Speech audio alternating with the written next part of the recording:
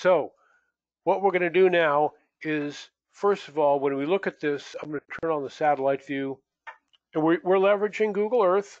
We all know Google Earth. We just never have a reason to use it. But now you do. There is the factory. It is in a real place. If I pull back a little bit, this is obviously an industrial park near a big railway freight yard. It's in downtown Cincinnati. It's down there near the river. And, you know, I could have put the factory right in the middle of the river. I've had people say, you know, your software let me put the factory in the middle of the river. No, I wouldn't phrase it that way. I would say, you used the software to put the factory in the middle of the river, which is then followed up by another question, and why did you do that? I don't know. Maybe you were going to build it up on stilts and have barges go underneath it and download stuff to it. I don't know. But if you did put your factory in the middle of the river, of course, I would see it right away, and I would say, why did you put your factory in the middle of the river?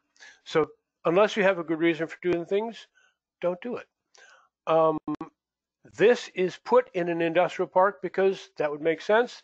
This factory is a food processing factory. It's not taking iron ore and smelting it into molten steel. So that kind of a usage. Obviously, you don't see any of that going on here. So if I did have a factory like that, I wouldn't put it there. But I do. Food processing makes a whole heap of sense to put it right there.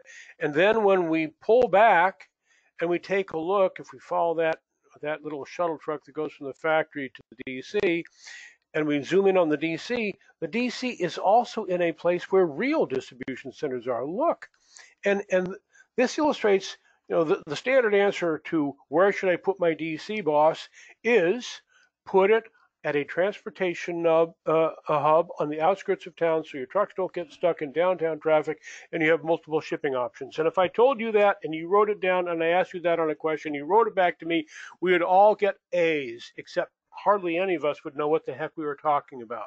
When we do it like this, you apply what you heard, so when you pull back, and let me flip back to the map view here, and this is all extremely relevant. I hope that this doesn't sound like a hopeless ramble, although it's a little rambly, I know.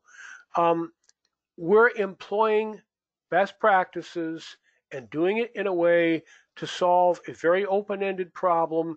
And as you apply best practices to solve these problems, what you'll see is it reflects in the results that you get once you start to produce your profit and loss reports and your KPIs.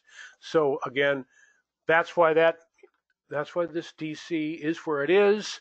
So it's a very realistic supply chain in the sense that facilities really are where they really should be, or where they would be in the real world. Okay, that said, let's do this. We're going to make that truck run